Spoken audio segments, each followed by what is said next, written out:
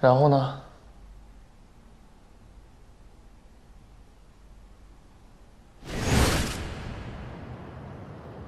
我去给你买个药吧。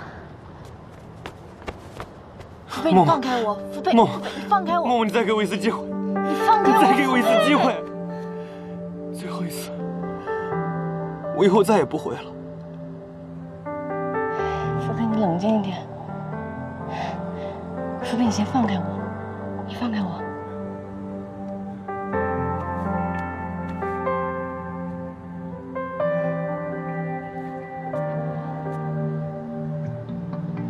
我真的不喜欢你了。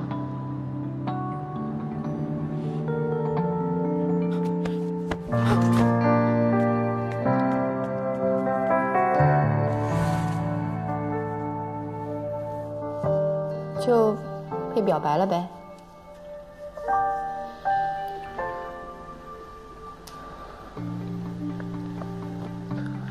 然后呢？然后就打了一架。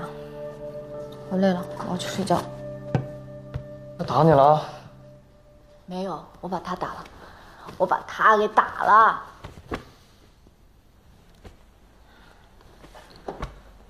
真的？真的。真的？真的。那你为什么打他？因为我拒绝他了，他还在啰里吧嗦。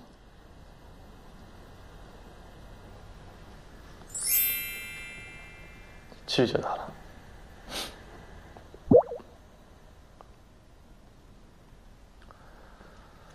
我要去睡了。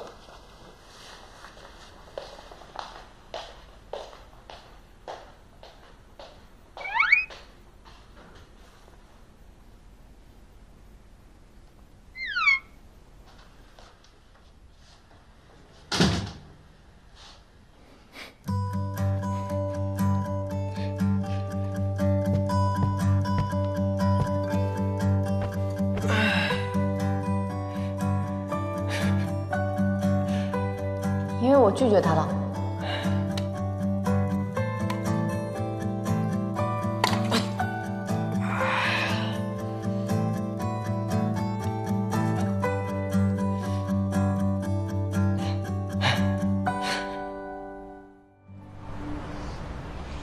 丽娜，介绍一下情况。这次合作方保险公司从美国本部过来，想打入中国市场，主要诉求是创意。那大家说说你们都有什么想法？面对国内市场，自然是要以家庭为基本。现在市场上都是家庭类的广告，对比没有新意，上班路上就能看到3、4条。同意，去老套有新意，而且美国本部过来的肯定超重视新创意。中国市场已经趋近于家庭化，你们就没有什么新的想法吗？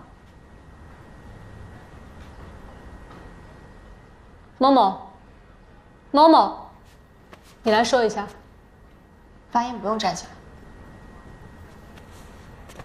不好意思啊，我的想法是，可不可以吓唬大家，从什么意外都有可能发生的角度出发？比如你去博物馆看化石展，就有可能被突然掉下来的恐龙骨砸伤；或者从父母爱的角度出发，你出了事情，你的孩子就会流落街头；再或者从保险收益的角度出发。买了保险，有事也赚，没事也赚，想法还挺多啊。好了，丽娜，那你安排一下吧，下周1交3个方案出来。好，大家散会吧。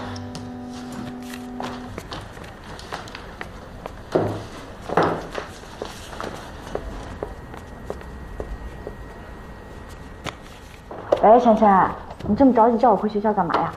今天辅导员大发雷霆，说咱们系毕业论文交上去的人最少，你要有空赶紧回来交吧，不知道会不会影响毕业呢。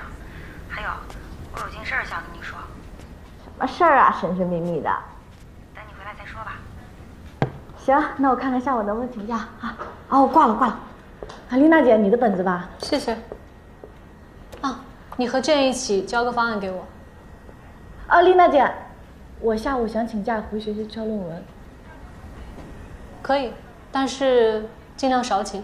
你和Jane都是实习生，他就很少请这种假。好，谢谢琳娜姐。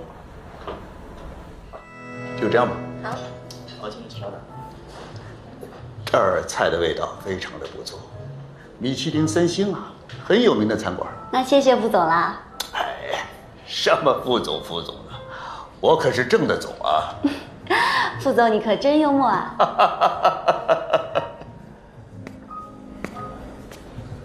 爸，来了，坐。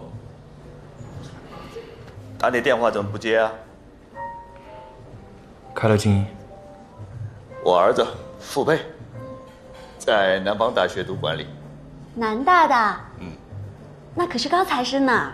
那可是，儿子啊，这是公司新来的总助，你就叫玲玲阿姨吧。你怎么来了？我妈呢？我来出差啊，出差带着你妈干嘛呀？影响我谈生意的。是吗？你这什么态度啊？傅佩学的是什么专业啊？应该快毕业了吧？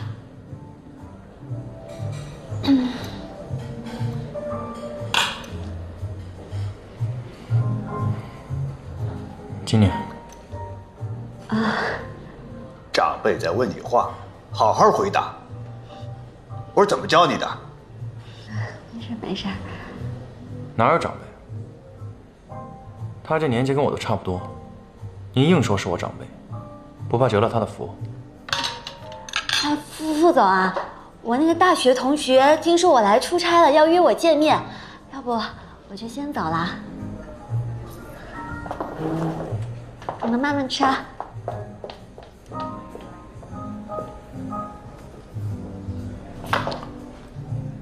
你给我出来！